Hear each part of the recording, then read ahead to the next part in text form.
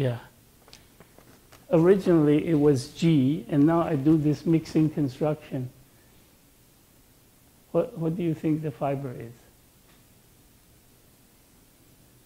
Take a wild guess. Huh? M. Yeah. Uh-huh. Uh-huh. And again, it's easy to check because you can start with the product.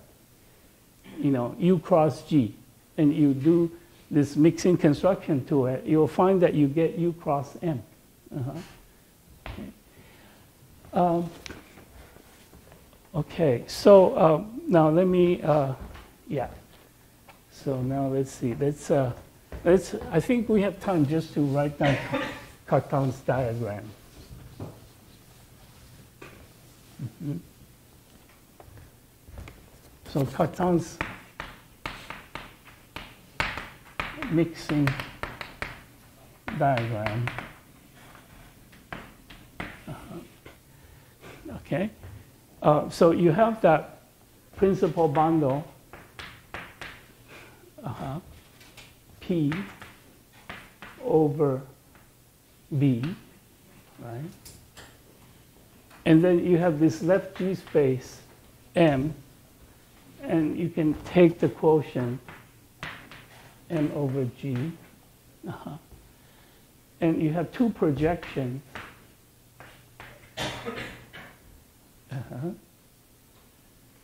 And so these are called pi 1, pi 2. And then you can take the quotient of the Cartesian product by G, and then you get the mixing space. From the mixing space, you have a projection to B. I call that tau 1. I can also define a projection to M over G. That will be tau 2. Okay, so I have this commutative diagram. Now, this is called Cartan's mixing diagram. And what we know is that this is a principal bundle. Okay, and it implies that tau 2 is a fiber bundle.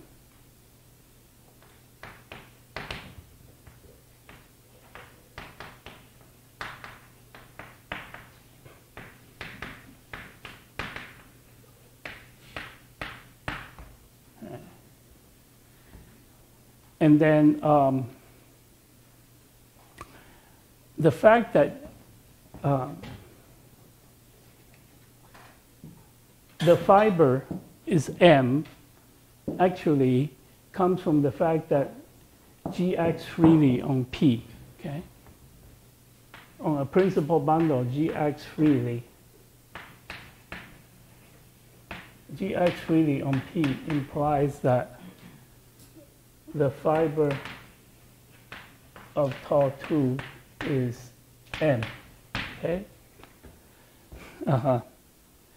Now the thing to remember about this is that,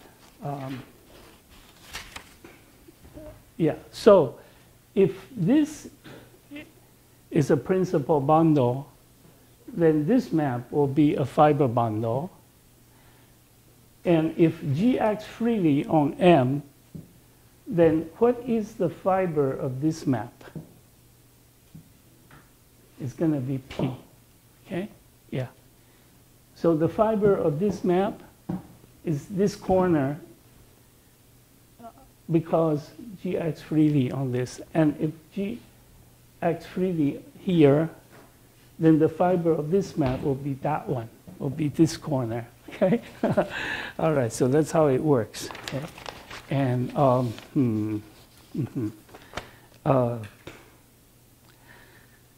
yeah. So I'm just going to state the theorem, and we will stop, and then we'll prove this theorem next time. Okay? So the theorem will be this, that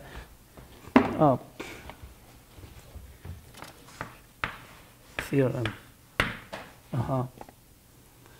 So in the category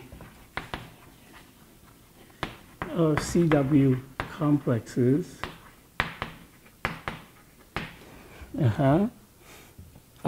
suppose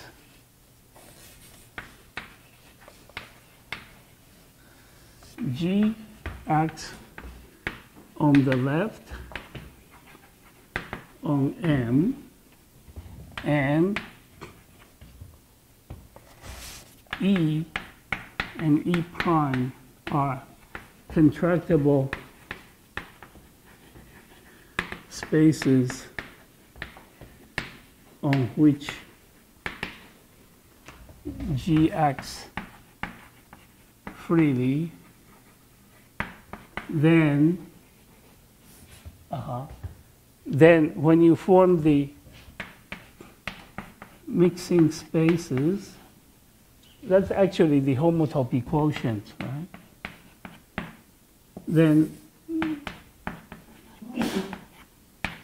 if you form the homotopy quotient with these two different contractible spaces, then they are homotopic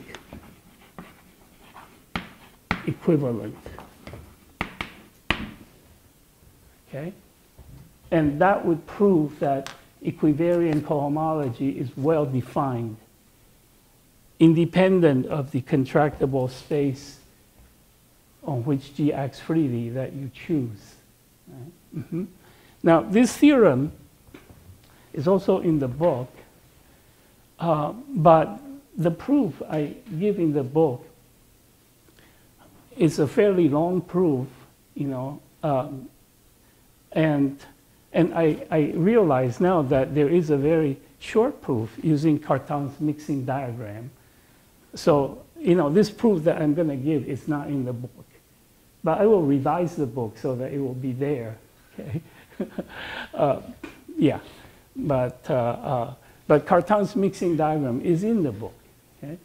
So next time, I'll just give you the proof. It's just a few lines. This theorem will follow from Cartan's mixing diagram, you know, in just a few lines.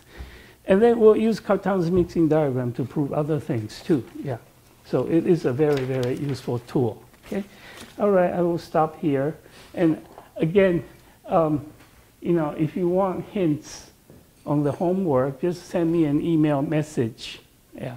And I will send you a sheet of hints. Okay. All right.